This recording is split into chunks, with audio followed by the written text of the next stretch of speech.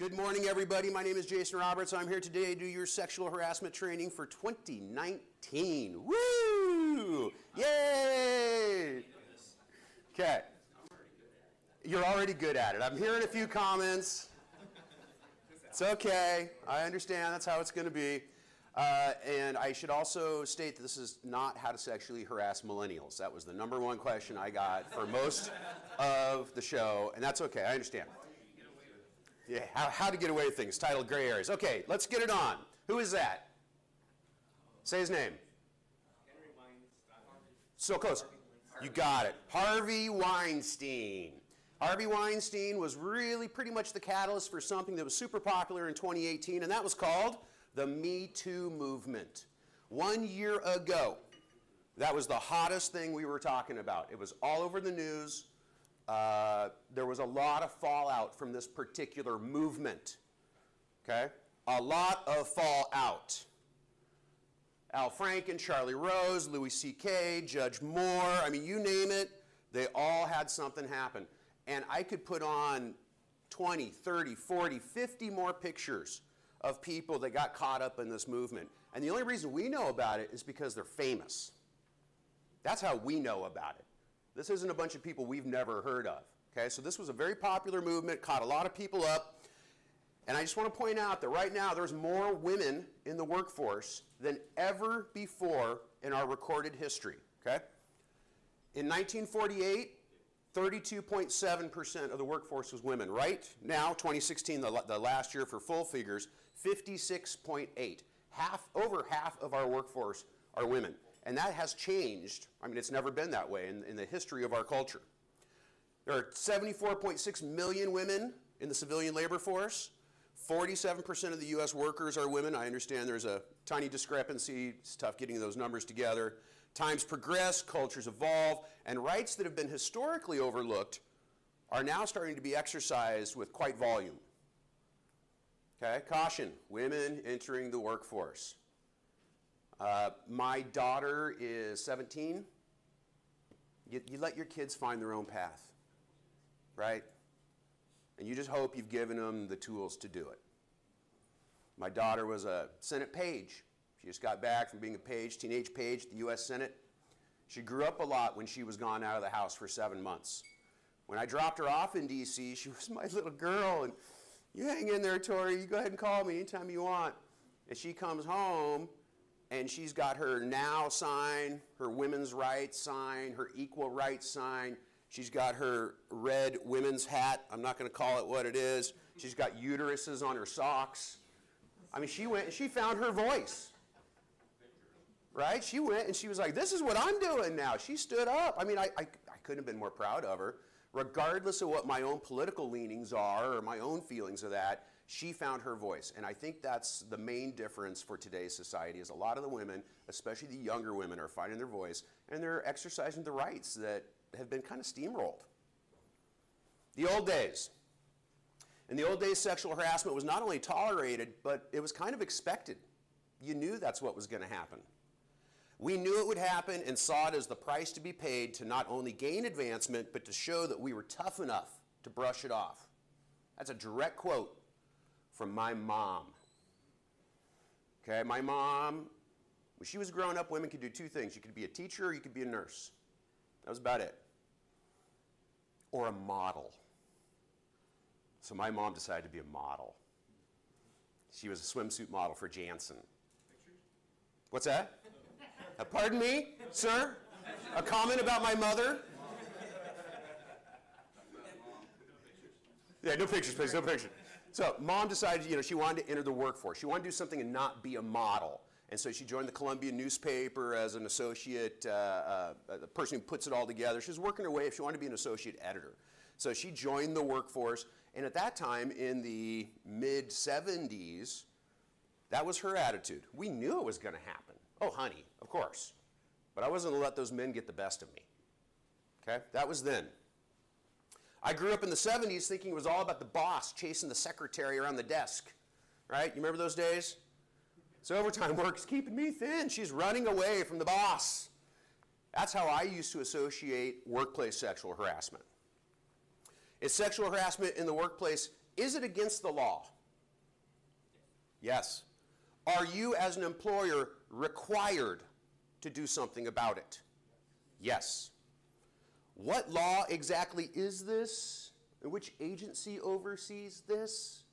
You know, in the regulatory world for bottled water, I get this a lot. Well, is that a requirement or a suggestion? That means somebody wants to do just the bare minimum. They kind of want to do just what's required.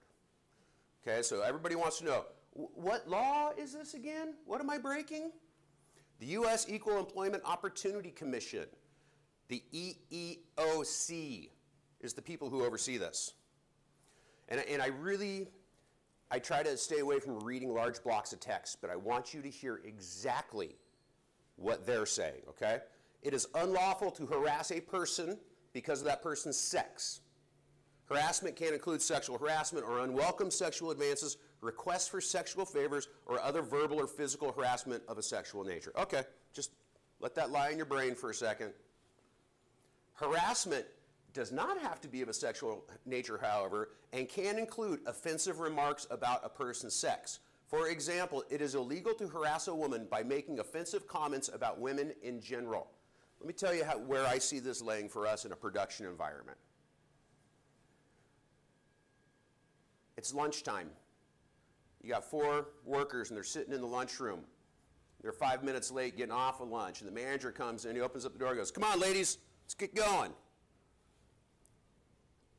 I realize times are changing, but that "come on, ladies," that could be viewed as sexual harassment.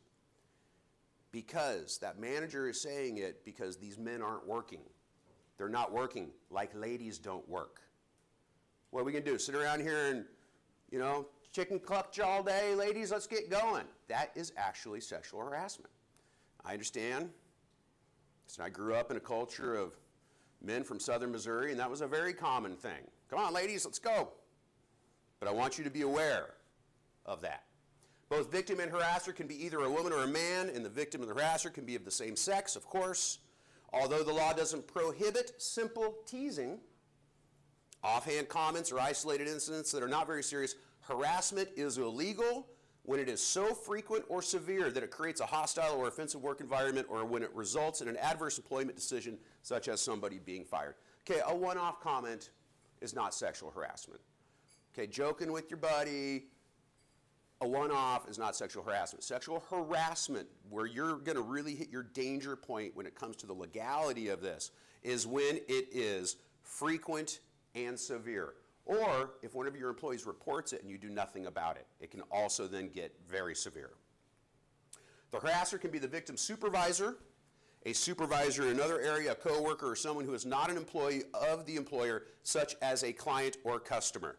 This is directly off the EEOC government website. So when they think about sexual harassment and enforcing these laws, these are the rules that they're following.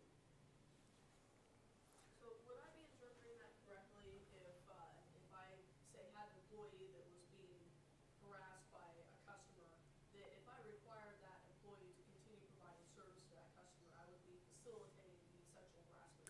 100%. If that employee complained to you as the boss and said, "I don't want to go to that stop," all they do is talk about how good my rear end looks, and it makes me really uncomfortable. Yeah, so I just wanted to point Yeah, absolutely. So you need to do something about that. I've stood up for employees, and I find that they are uncomfortable with the customer, my employee. Good. Absolutely. And then there's lots of different ways you can go after that. But definitely, if your employer comes to you and says, "I don't feel comfortable at that stop, I want it off my route," blah, blah, blah, whatever it is, you have to take that into consideration.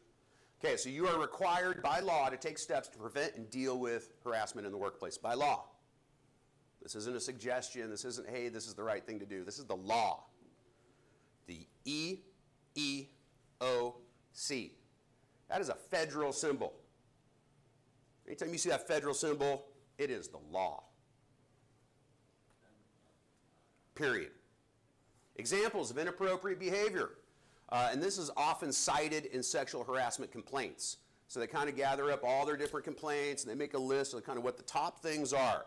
Sexual teasing, jokes, remarks, questions, sexual looks and gestures. I see that a lot. Sexual innuendos or stories, sexual favoritism. That's something I see a lot of times people feel that they've been so left out that they kind of gang up. They get other people that also feel left out, and now they're part of a group. Like, well, these men have been discriminating against us so hard, let's just make sure that the women get the work. Or the opposite. Men get together and they go, well, you know, we need to have this done, but don't give it to Tracy because, you know, I really need a man on this. Both are equally as bad. Pressure for dates or sexual favors. Principal of the local high school one town over from us just turned in his resignation for very aggressively asking out a lady on a date 9 or 10 times, and she said no, no, no, no, no. Finally took it to the school board, and the school board pretty much fired him. So we're not going to stand for it. We've got a zero tolerance policy. That's the principle. Gifts, letters, calls, emails, materials of a sexual nature, unwelcome physical contact, touching, patting, stroking, rubbing, straight from their website. Sexually explicit visual material, calendars, posters, cards, softwares, internet materials. Remember the old calendars? I mean, at the mechanic shop when I was a kid, every calendar had a lady on it. If it wasn't a landscape, it's not like that. I don't see that anymore. You might see it in the corner of a tool room somewhere, but I just don't see it. Catcalls, whistlings in a demeaning manner with sexual overtones, and inappropriate comments about dress or physical appearance. So, I mean, it can be anything. It could be any one of those. It could be something that's not even on there. But when they put together the list of the top complaints, that's what they came up with. What about paying women less than men for the same work? Two people doing the exact same job, but you're a woman, you're going to make $1 an hour less. You're going to make $50,000 a year less because you're a woman. That is not sexual harassment, but it falls under a different set of EEOC discrimination laws. And here's the difference. Oh, what about racial harassment? So we've talked about sexual harassment. We've talked about, paying women less or economic harassment. Now we're talking about racial harassment. Okay, I have these little things called warnings. And when you see these come up, I'm about to show you something, and it could be offensive in today's world. I'm not taking a side. I'm using it as a teaching example, okay? It's not dirty or anything like that, but here's your warning. Harassment's unwelcome conduct based on race, color, religion, sex, national origin, and look, they put 40 or older, age, disability or genetic information. Harassment becomes unlawful where enduring the offensive conduct becomes a condition of continued employment, or 2, the conduct is severe or pervasive enough to create a work environment that a reasonable person would consider intimidating, hostile, or abusive. So I know we're talking about sexual harassment. That's why you're all here.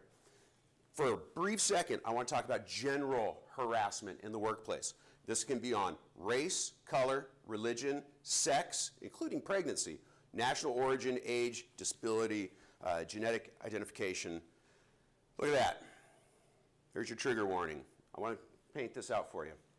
That is a blue pickup truck with a Confederate flag on the back and a pizza delivery sign on the top. This is the pizza delivery person for a small town in the South.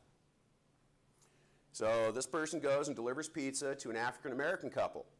And the African-American couple take great offense at the stars and bars that are sitting in their driveway. So they call the owner of the pizza place.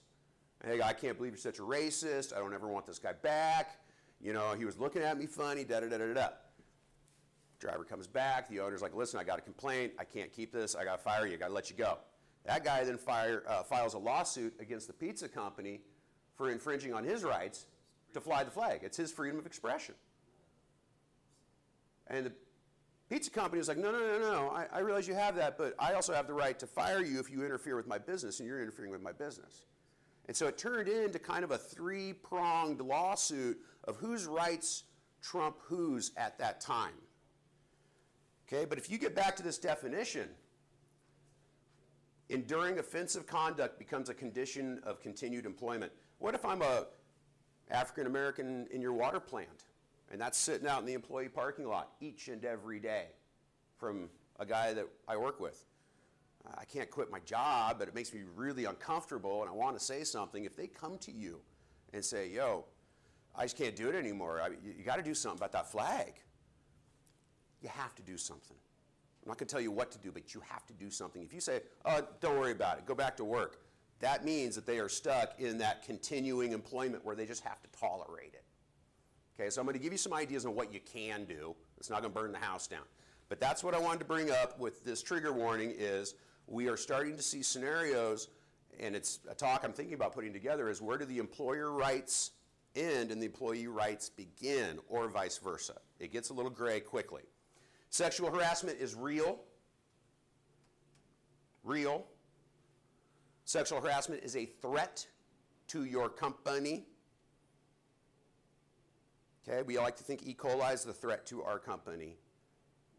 And it is, but we do 20 different hazard analyses on our companies, but yet we don't have a sexual harassment policy. We haven't communicated anything. Sexual harassment is illegal against the law. No company is immune. Not a single one. If you have human beings working for you, you're not immune. Kim and I were talking about it earlier. There are some people in this world that are just waiting for their chance to sue. Cha-ching, let the cash register ring. They're hoping they get hit by a city bus. They're hoping they get beat up by the police. They're hoping that their boss says something inappropriate because that's their chance. $2.5 million, here's your tort claim. Thank you, I'm done. Okay, your company is not immune because you're a good person.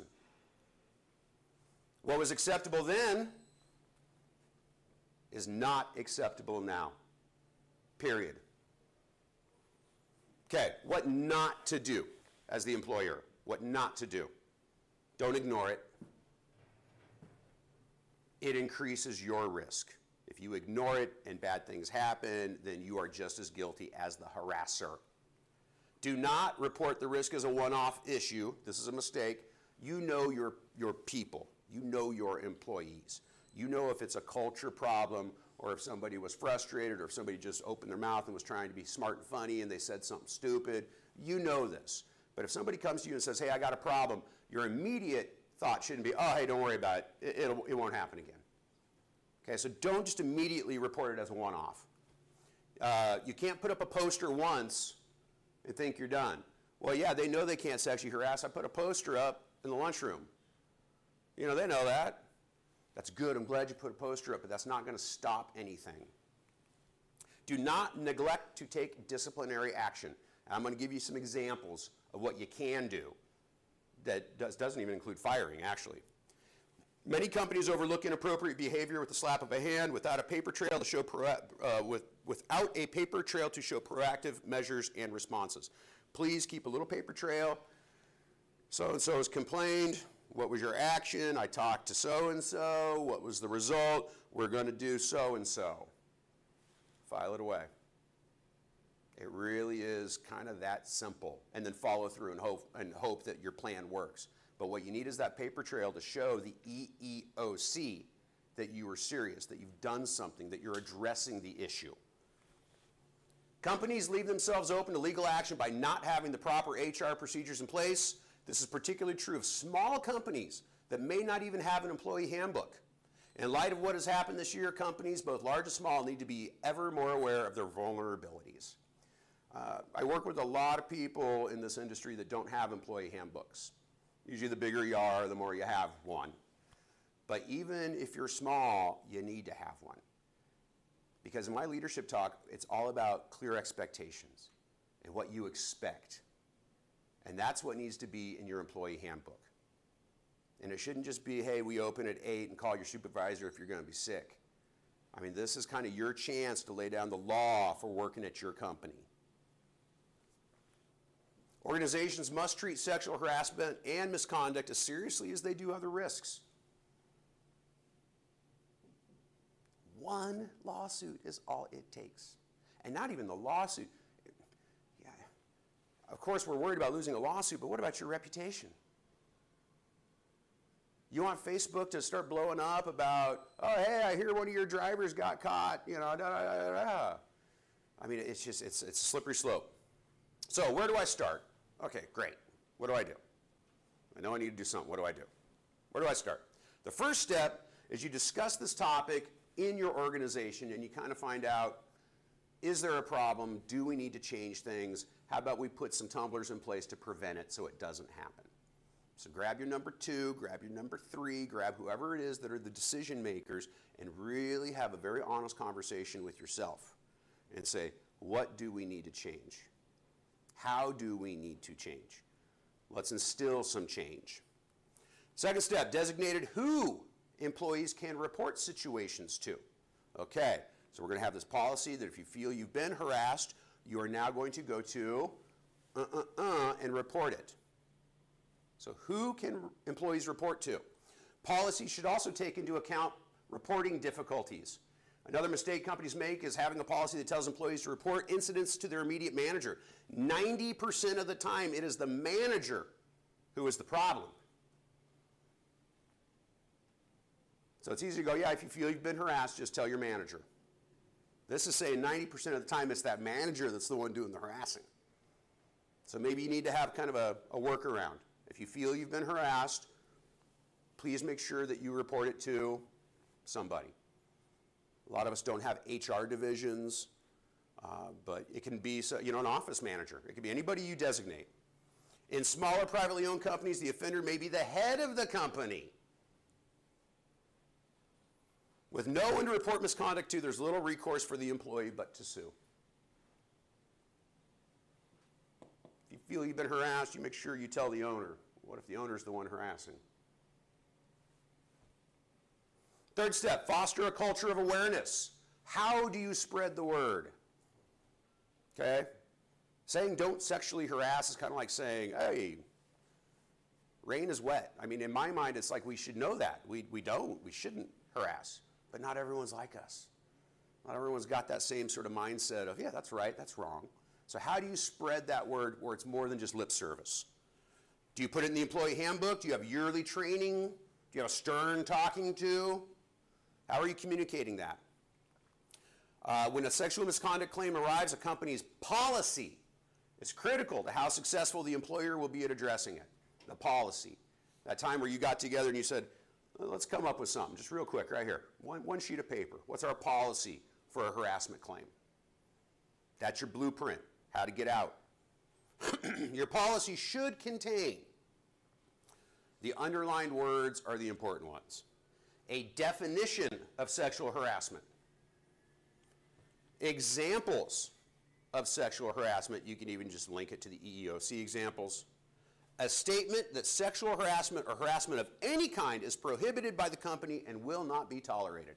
That simple statement. It will not be tolerated. Information on how the claims are investigated. This is how we're going to investigate it if we do get a claim. A statement that retaliatory action will not be tolerated.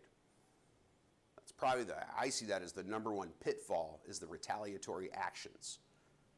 And a lot of times you can go, okay, you two are having a beef, you go work over there, and we'll separate you. And that person you sent to go work over there goes, well, why do they get to stay there? They're the problem. Okay, so they can see that as a retaliatory measure. A statement that corrective action will be taken. Again, I'll give you some ideas on what you can do.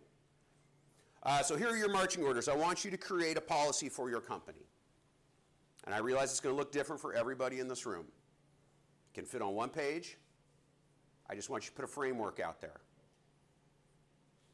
We will not tolerate it.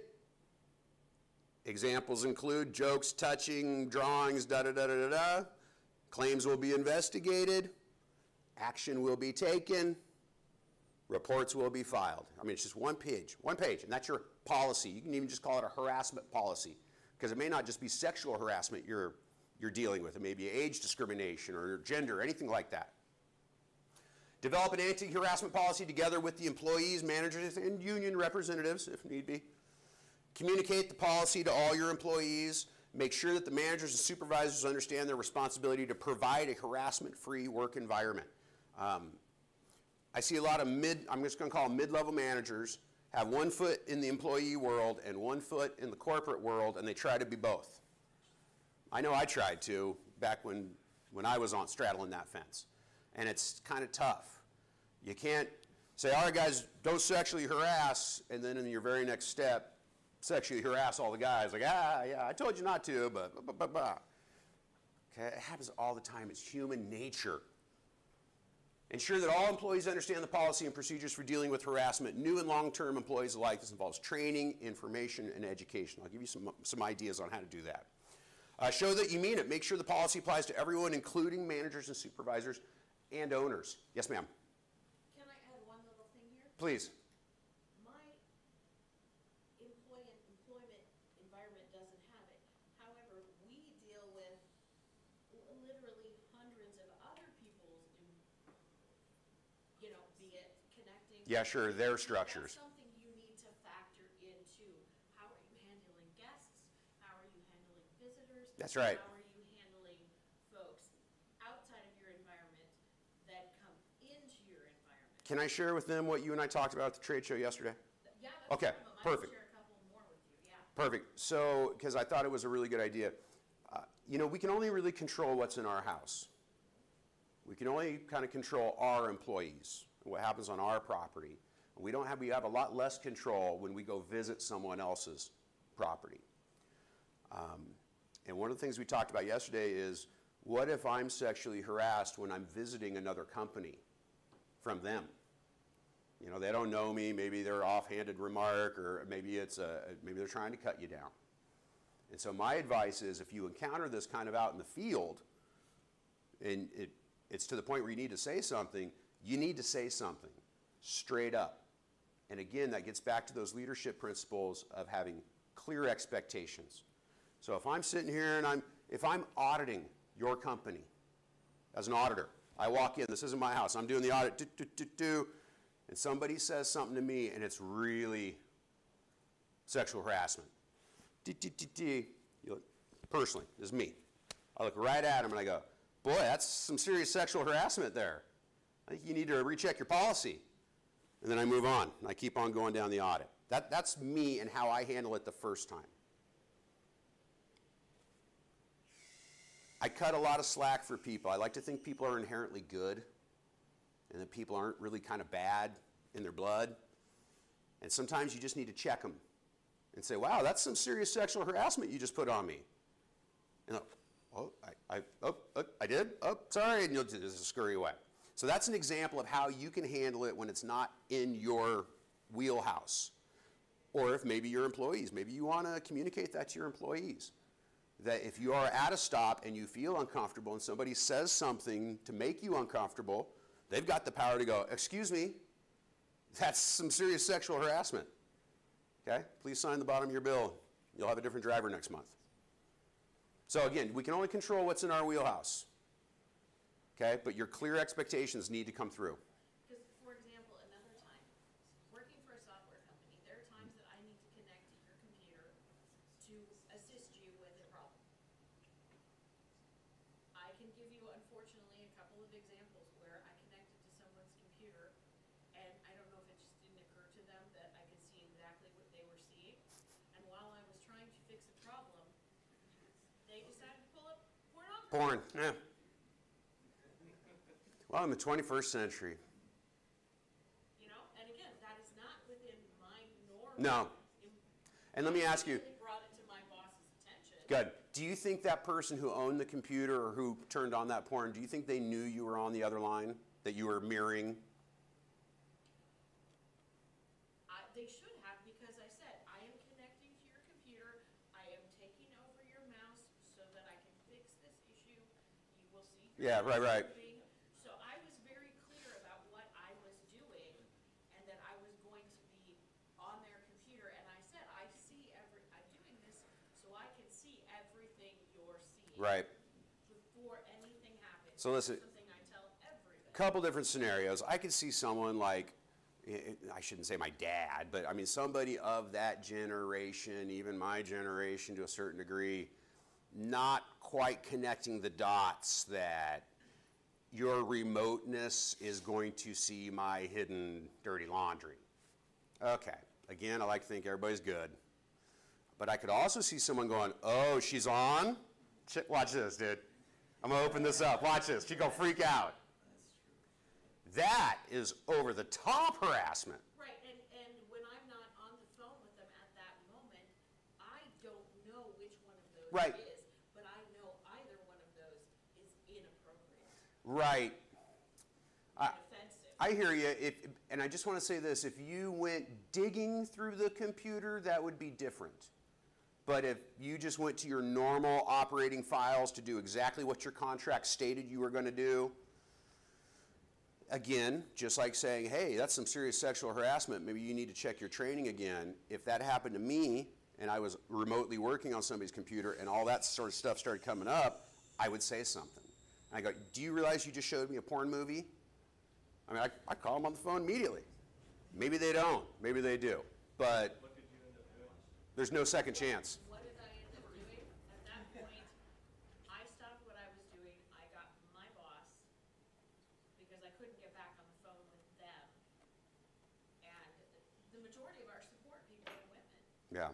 In the environment, I didn't want anyone else to experience it without their knowledge, without the boss's Right. knowledge of what was going on. And I said, and I was literally fighting him for the mouse. So I don't know if he was doing it to upset me or naive to what I was doing. Right. But I said, this is, I can't get back on the phone to say, stop Sure. this. Hey, and we just went through a definition where the harassment part is a continuation. But in that particular instance, that one-off is pretty severe. There's no gray area like, did I just get sexually harassed? I mean, if you're working and a porn comes up, yeah. So again, I would take it with a grain of salt, and I would just look at the totality of the circumstances and say, who am I dealing with on the other side? Are they aware? Do they know what's going on? My boss did get a hold of them. Perfect. Did also email them so that there was a paper trail and Good. said, this is not appropriate, my support people do not need to be seeing this. Good. If you want us to continue to support you and do this kind of stuff, That's this has to stop. that's And at that point, my boss also said, if this person told our receptionist, if this person calls, I'm taking this call. absolutely. And there's designated people that can take that and handle it. Clear expectations. Your boss laid down the clear expectations. My uncle recently moved into an assisted living facility, and it got to be that age. The assisted living facility calls me 5 days after he moves in and goes, your uncle's new here, but he can't hang those kind of posters in his room. And I went, what? And I know my uncle. He doesn't do that. I was like, what? And so I went down and I visited him, and he's very old and his mobility's out. One of the other assisted living gentlemen, because they all hang out together, had tacked a Playboy centerfold behind his head on the wall. So my uncle couldn't even see it. He couldn't turn around like, go, oh, look at that. So he just sat there until the nurses or the assistants came in to help, and they were like, Chuck, you can't have that on the wall. Chuck had no idea. But it was the call from their supervisor. Whoever saw it complained to their supervisor and said, Chuck's got some nasty pictures on his wall. They called me immediately and said, that's not allowed, period. You need to come get him down. And so I pointed it out to Chuck. He was like, oh, that Floyd, he's playing a joke on me. And Floyd's laughing all the way down the hallway. Okay, it's old guy jokes on each other. Point is, they had clear expectations when they called me, and they said, this is not allowed, nor will it be allowed in the future. Okay? I don't want to write a policy. I just told you to sit here and write a policy. It's on one page, and it addresses this and this and this and this. I don't want to do that. You know how much paperwork I got to do? Tough. I don't really care. Failure to adopt a sexual harassment policy could be detrimental to the employer in any investigation or litigation. If you don't have a policy, you're guilty. Sorry. The absence of a policy could be used as evidence that the harassing employee and apparent authority gave them the authority to engage in this misconduct, finding that could trigger employer liability. The employee can say, no one told me I couldn't do that. Again, we like to think, hey, isn't this just common knowledge? Don't we all just know not to sexually harass? But there's going to be employers that go, well, you didn't tell me I couldn't. I never signed a piece of paper that said I couldn't. Oh, I can't do that? Okay. If the employer is not taking all reasonable steps to prevent and deal with harassment in the workplace, the employer may be liable for any harassment which does occur, even if unaware that the harassment is taking place. If you don't have a policy and you get $1 million lawsuit against you and you go, I had no idea. No one told me. Tough. Sorry. That no one told me is not an excuse in court. Okay, so we need to be proactive, and you can't do it all by yourself. You have to designate people that can help. Another way to help prevent problems is to look for problematic behavior patterns. Oh, I love this. Review social media accounts, if allowed, and see if the individual's behavior outside of work could suggest a problem within the workplace. Remember how we talked about where does the employer rights begin and the employee rights end? The stars and bars on the pizza delivery truck. Warning. Anybody recognize that picture? That was pretty popular. That was something called the Unite the Right rally in Charlottesville, Virginia. I think it was Virginia. Very late 2017, early 2018, last year. Media really took this one particular picture and ran with it. And here's what the media sees. A bunch of white guys with tiki torches standing in front of the Virginia State Courthouse, or the Virginia State House, having a Unite the Right rally. This was later called the racist rally. So people on the other side of this issue got together and they did something called doxing. D-O-X-X. They doxed him. D-O-X-X means when somebody releases your personal information on the internet in an effort to make bad things happen to you. That's called doxing.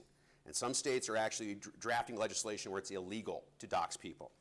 So this gentleman became the poster boy for the KKK. Antifa, a lot of people got online, they found out who he was, they found out who his employer was. This was 7 o'clock on a Friday night. He's not at work. He's down there with all of his other buddies with tiki torches. They found his employer, and they called his employer, and they said, how in the world can you employ a racist like that? I'm never going to do any business, and you are just as bad as him. 24 hours after he was doxxed, Ryan Roy has been terminated. 48 hours. He went to this rally on a Friday night, and by Monday, he was fired from his job.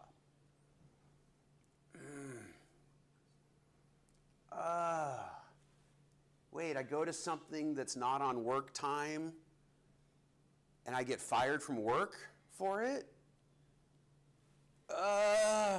It just kind of hurts my brain to wrap my head around it. Wearing my work uniform.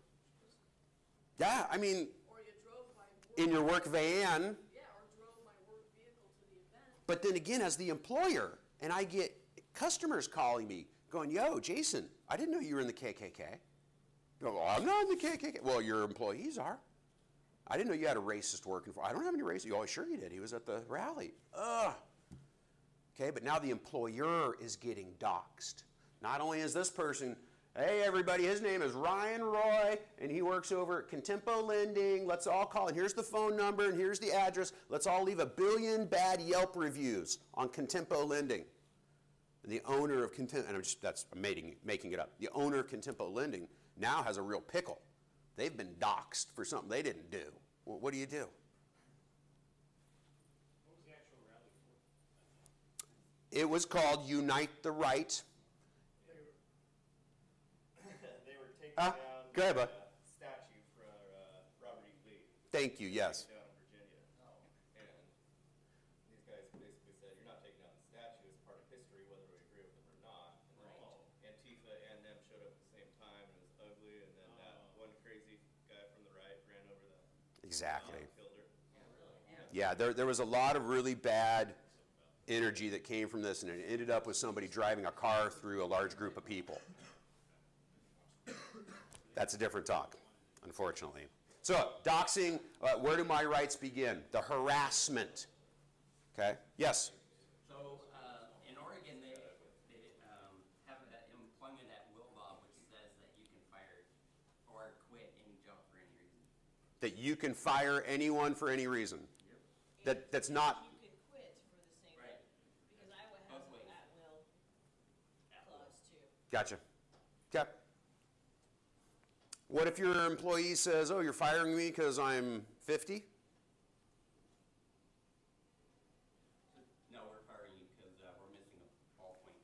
Perfect.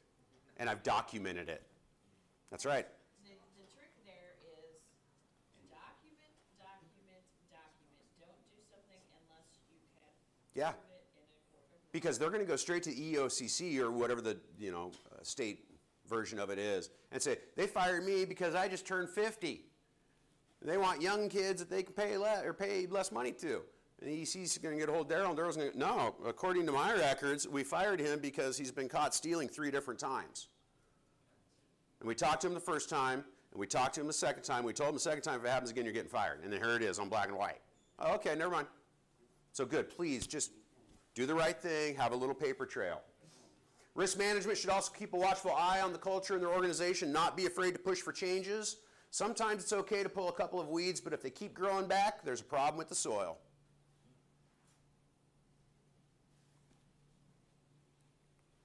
So what do I do if someone says they've been harassed? Here we go. What do I do? Okay. Mark came to me and said he was harassed by Jim, sexually harassed by Jim. 2 men. It's time for action. Let's get it on. Pull out that one-page policy. So you investigate. Okay, what happened? This side, that side. What happened? I mean, if you want to put on your Sherlock Holmes hat and have a little clipboard, that's fine. But as the boss, whatever your position, it's your job to investigate. The employer must make a prompt, thorough investigation to determine whether harassment has occurred. There's only kind of a yes or no. I suppose there could be a gray area. But it's your job to investigate.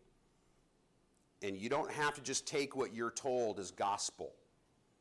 Maybe one employee is trying to get the other one in trouble and there was no harassment at all.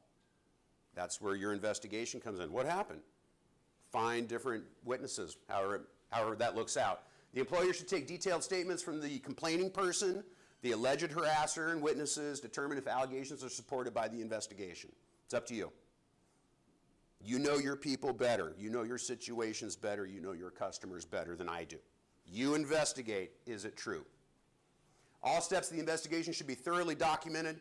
Employers may wish to consult an attorney for assistance with harassment investigations. Don't be afraid to reach out if it's out of your wheelhouse and you're not comfortable with it. So yes, I determined that harassment did occur. Yeah, Jim totally fessed up to it. He thought it was funny. They all slapped their guts laughing about how hard the other guy was uncomfortable. He was in tears. The employer must take immediate and appropriate corrective action, which means doing whatever is necessary to put a stop to the harassment. That's really the crux of the biscuit here. We want to do something that will put a stop to the harassment. That's our real end goal here. Depending on the severity of the harassment, appropriate corrective actions could include any of the following. So here's where you get some options. Yes, harassment did happen. Well, then you need to fire him. There's some things that we can do other than firing people first off. We can do a verbal or written warning. Again, we're making a paper trail. We're putting it in their file. It's there in case we need it in the future. We've investigated. We've done something. We've issued a warning. We can offer counseling.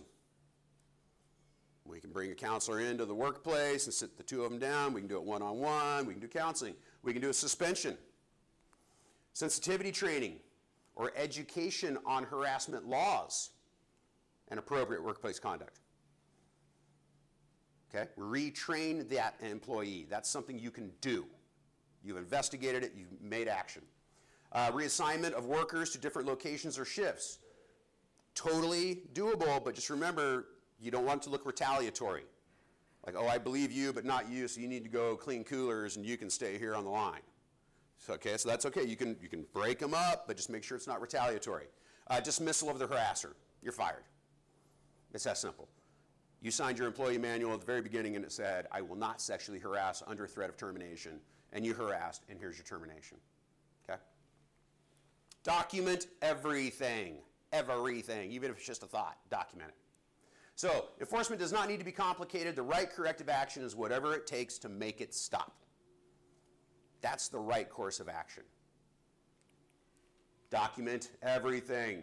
The subject cannot be a small mention in the employee handbook that is read once and forgotten. We want to make this a culture. a culture at our workplace. How do we do that? How about posting something so it's visible 24/7? Okay, I told you posters in the lunchroom won't work. Posters in the lunchroom will work. I know. What's up, Jay? It won't work once off to go, hey, well, I had a poster in there that's 20 years old. I can't believe they didn't read it. But if you put a brand new poster in there and you kind of dovetail it, do multiple touch points, hey, remember we can't harass, and we talked about that in our employee handbook. Remember we can't harass, and we've got a big poster on the wall saying that. Remember we can't harass. We actually talked about that during one of our team meetings. Sexual harassment is against the law. This is a poster. I think I got the price on there. Should you include sexual harassment expectations in your yearly training? Yeah. This poster is on Amazon.com, and I believe it was $9. Generic, straight from the EEOC. What do you mean you didn't know? You sit next to that poster every day at lunchtime for the last 5 years. You can't tell me you didn't know that. Okay, so should you include sexual harassment expectations in your yearly training? Look at this training. GMP training, allergen training, food safety training, product and site security training, job-specific training, sexual harassment training. I don't want to do all that training. That's just too much. Tough. Okay, seriously, tough. Is it unrealistic to expect a food processing company to train their employees at least once a year? Come on.